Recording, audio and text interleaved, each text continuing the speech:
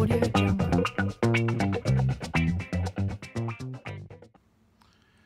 everybody, welcome to The Art of Comics. I'm your host, Andres Salazar. I'm super excited to have you here with The Art of Comics. Today, we're going to talk about Copra. And we're going to talk, this is going to be an interesting episode because I have a lot of mixed feelings about this book. I have complicated feelings about Copra. And this channel is about the art of comics in the broad sense. I want to talk about my favorite stuff. I don't ever want to trash on things. I'm never going to come on here and dog another creator because I know personally how much work it is and how much effort it takes and risk it is to put something out there, to spend your own dime, to create something. I know there's a lot of blood, sweat, and tears on any kind of creative endeavor. So I'm not here to crap on anybody. I'm never going to do that. It's not my kind of modus operandi with this channel. It's to talk about the things I love. But I'm also going to talk about things that maybe I struggle with. Exhibit A. I struggle with this. There's a lot of great things. There's some things that I have problems with. We're going to talk about them. And I'm going to try to be as transparent as my own personal feelings and my opinion, right? That's what this is about.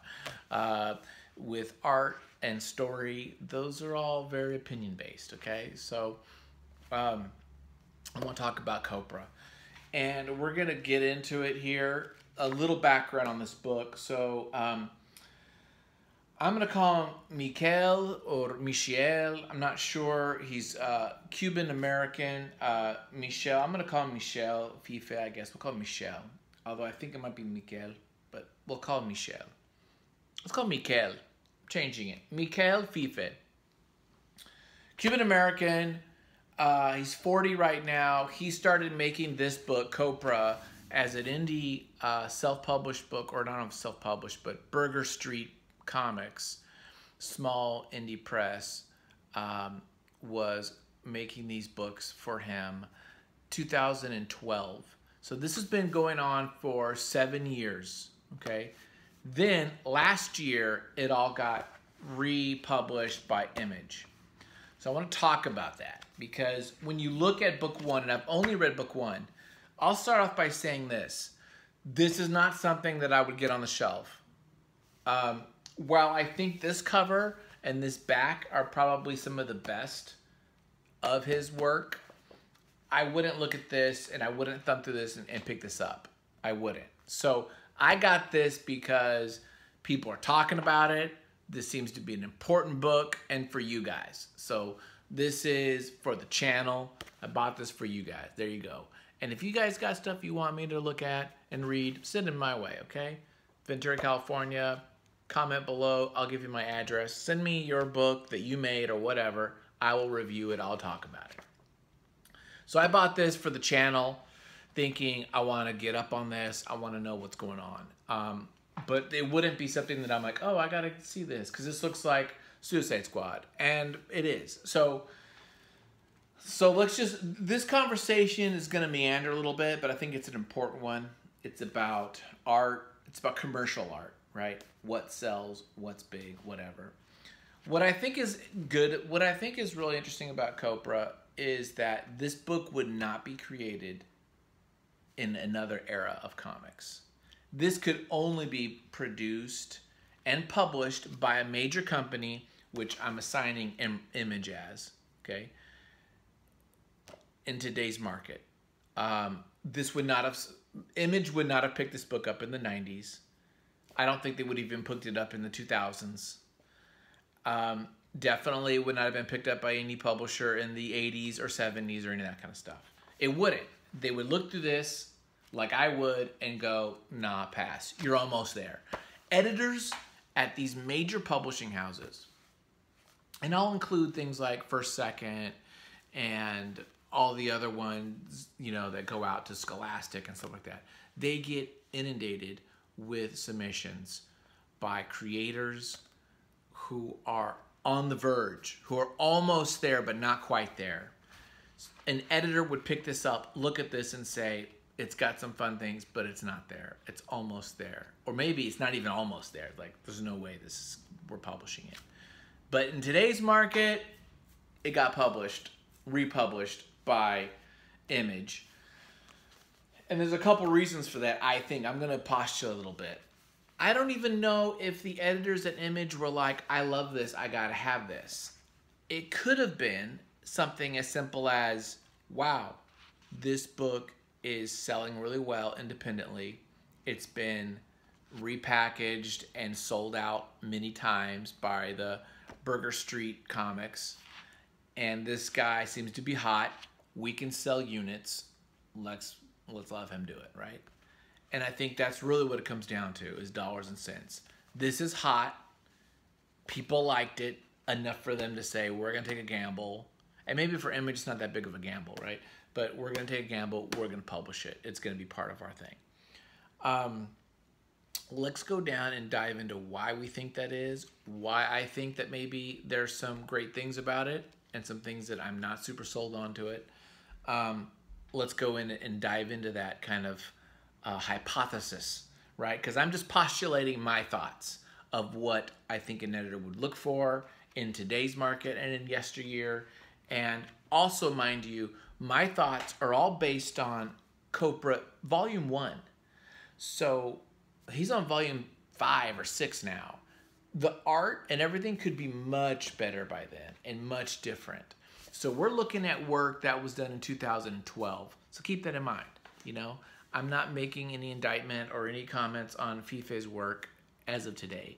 I'm just saying, this book, 2012, what do I think of it? And I think there's some great parts into it. Let's go dive into the meat of this book, okay? Let's do it. Come on. Ba-boom. Okay, everybody, let's break down Copra right now. And I hope you guys listen to this and watch it. Please comment below. I want to hear what you guys think of this book, why you love it or why you don't.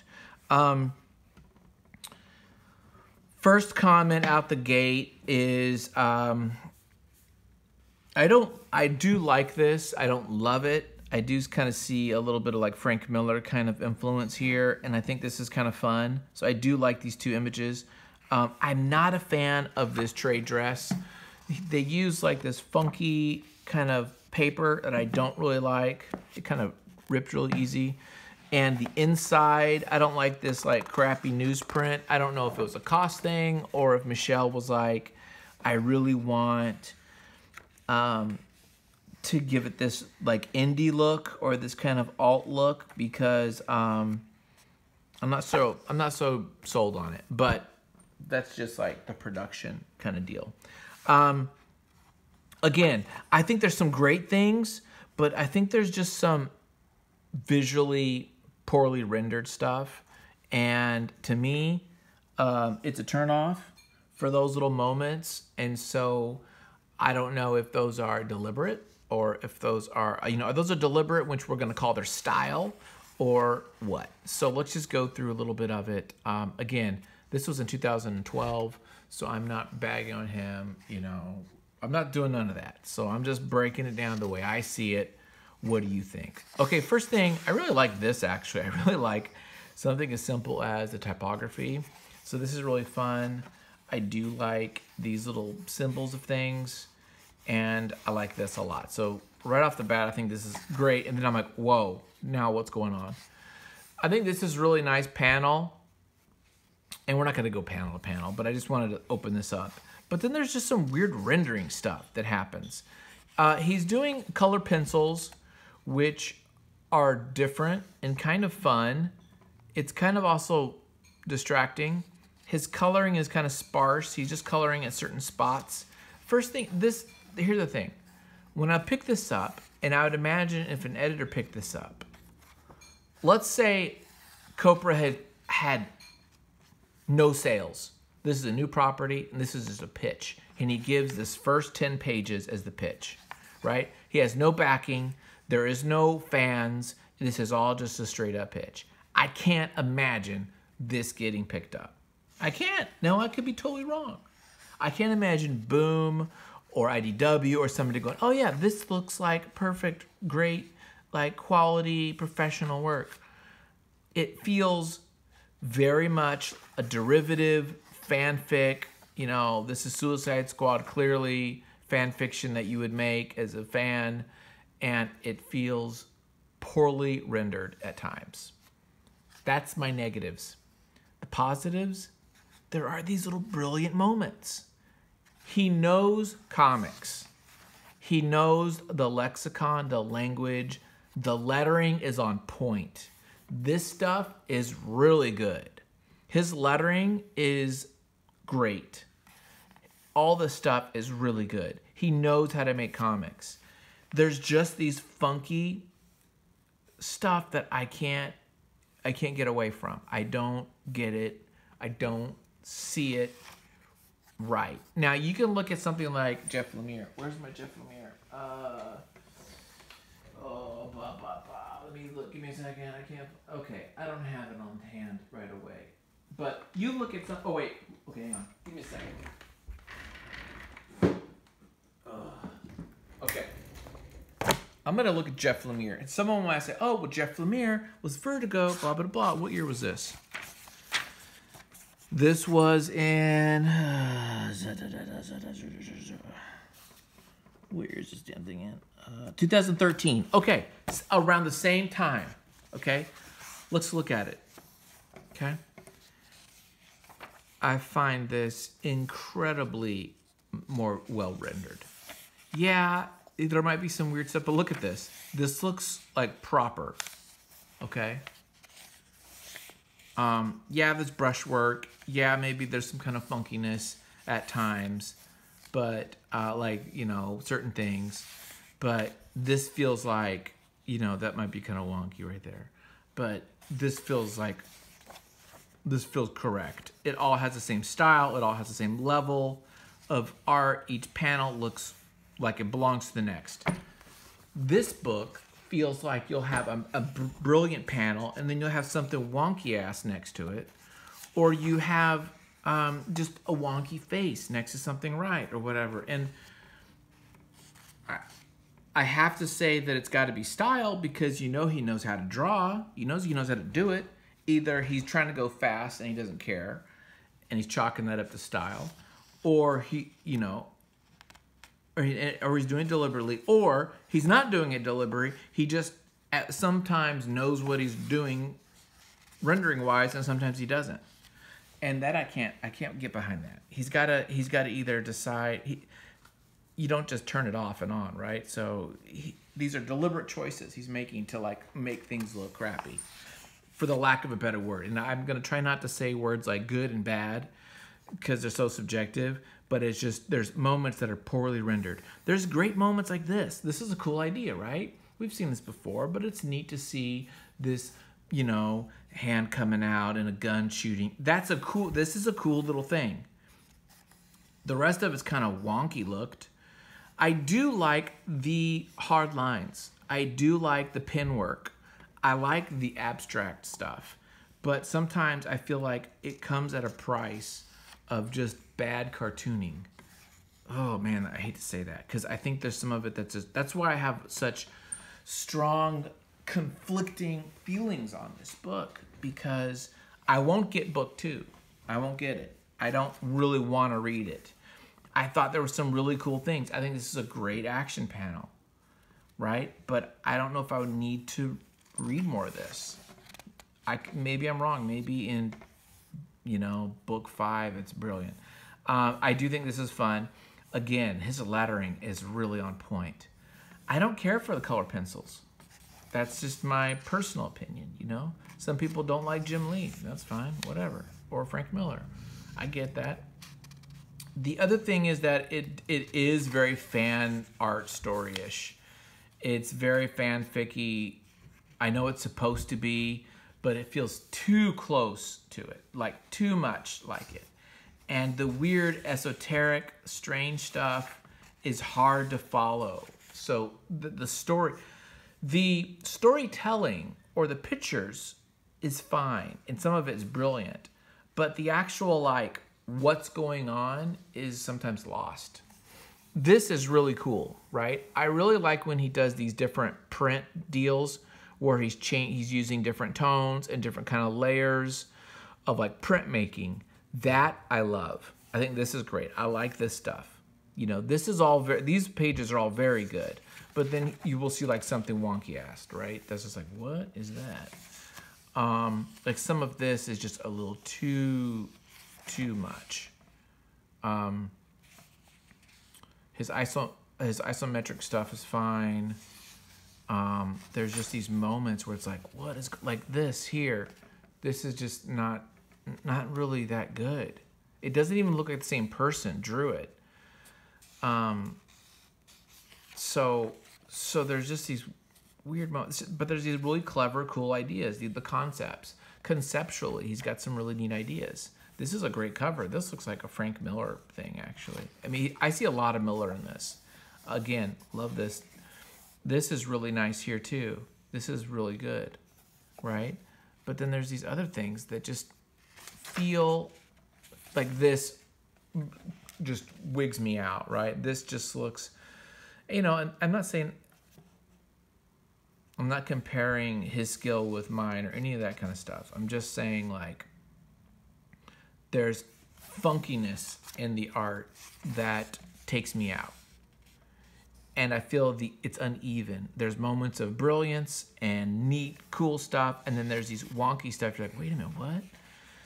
And I would just feel like if I was a publisher, I wouldn't be able to put this out unless he cleaned that stuff up.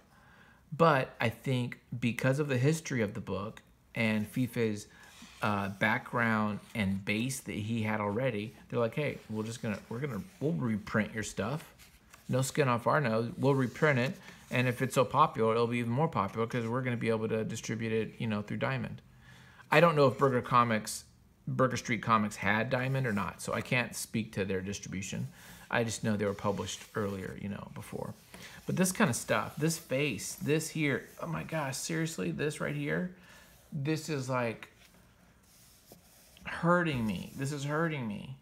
But then this is kind of interesting, right? This like three-dimensional and then a second. So there's like these weird moments where you're like, he's doing this on purpose. It means something. I'm not really sure.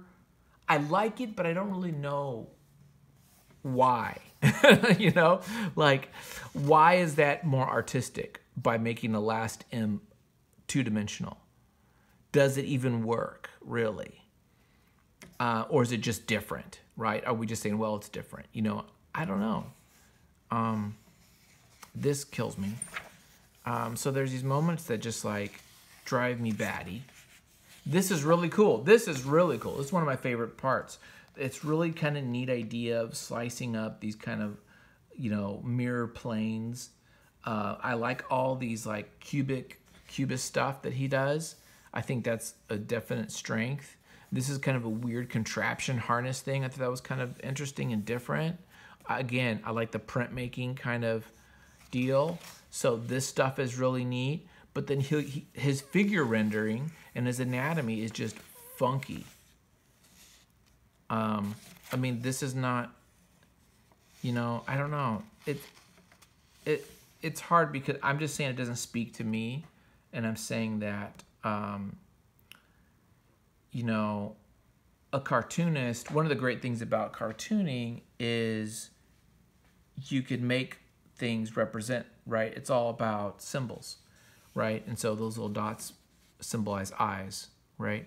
We get that. We understand that. And so I don't mind you breaking things up into parts and kind of like using symbols to represent things. That's what kind of cartooning is, and telling a story that way. And really, I think the question about should this be published, yeah, people will buy it. It's all about selling books. And so if there's a demand for it, if the market, today's market, says, yeah, this works, then amen. And I'm down with that. So I think that's what it's saying, because there's no way I think this would be published earlier. Look at this. This is really cool, too. I really like this. The Karakataga and then Doom here. This is really great. That's brilliant. And this is cool, too. This is a great shot. Even though, you know, this is really poorly kind of like sketched out, I think it totally works. I think this totally works. I love this. I love this here. See, I'm not all about hate. I'm trying to be very even and just telling you my conflictions here. So the action's there, the movement's there. There's just some wonky anatomy and wonky stuff that I feel like maybe will not be here, you know, in today's Copra. Maybe in today's Copra, it's like brilliant. The story though too is not. I'm not feeling the story so much, so that's a big part of me getting a book or not. You know, this face kills me. Although I think this is really neat. I liked this a lot. This idea too, the concepts. But the story itself didn't really get me. I really liked this weird hashtag thing, monster, hashtag demon monster thing. That was kind of cool. And Doctor Strange character, you know, doing, again, the cubist kind of abstract geometry, which I think is pretty neat.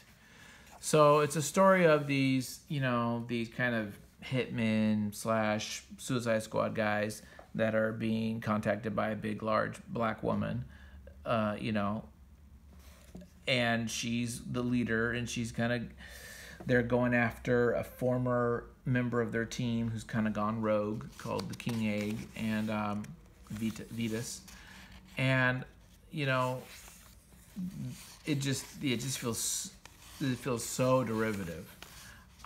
So that's a big issue too. I like this a lot. So I like his, you know, Will Eisner type lettering. I think that's really fun. So yeah, that's really all I want to say. Again, there's some great moments. There is some good action in it. I just felt the story was a little weak, and the story was weak. Felt too much like fan fiction-y, and the art has these moments that are just so wonky, it brings me out. But there's some innovative stuff, and clearly there's some neat kind of things going on that is very not Marvel DC. And for that, I think it's cool. And I think that is what it's all about. So I'm down with that kind of idea. That's Copra in a nutshell. I don't want to go this too long, but that's my thoughts on this book. Let me know, please let me know what you guys think. And if you do have books you want me to take a look at, I'm happy to do so. And if you want to send me some books, that would be even cooler. So my address here in Ventura, California, I can give that to you guys, and send me what you want me to review. Thanks a lot for checking this out. I'm working on a new book, actually, on my Patreon. So a lot of that stuff is public. So check that out for some free comics, as well as some that are not free. And have a great day, and talk to you later. Bye, guys.